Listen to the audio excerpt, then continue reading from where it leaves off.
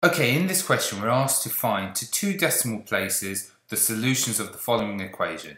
So 3 cot squared x subtract 4 cosec x plus cosec squared x is equal to 0, and we want our x to be bigger than or equal to 0 and less than or equal to 2 pi, so our answer in radians.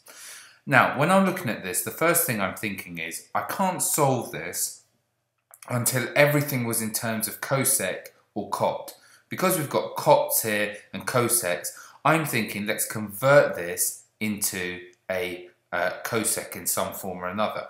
Now, in my head, I have always learnt the following identities. The following need to be committed to memory as far as I'm concerned. Here they are.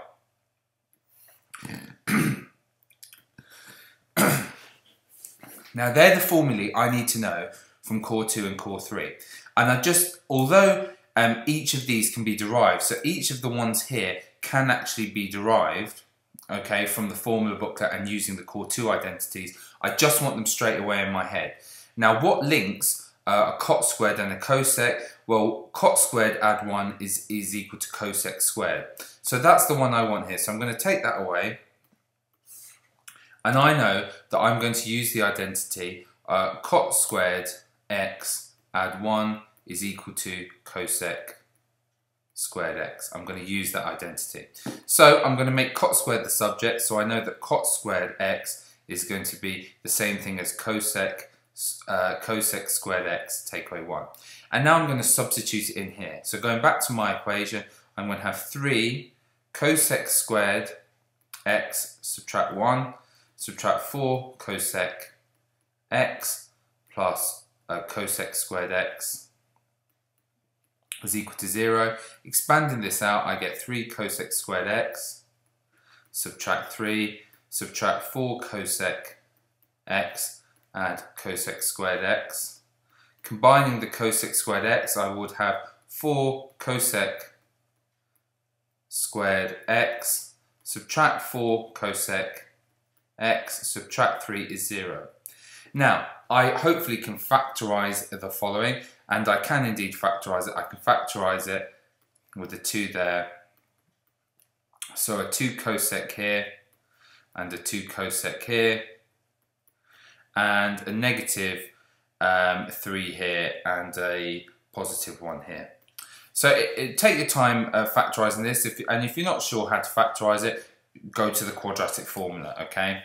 And at this point, therefore, we've got 2 answers. We've got that cosec is either, from this one, is either negative a half, or from this one, cosec x is either 3 over 2.